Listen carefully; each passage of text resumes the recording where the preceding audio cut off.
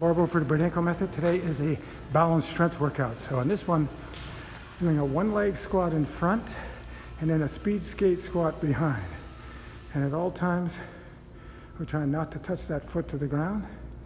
What we're doing is 5 of them slowly on each leg, and after each 5, we're doing a vigorous shake. And then switch legs after 5 shake. This is very good. All right. Barbell for the Burdenko method.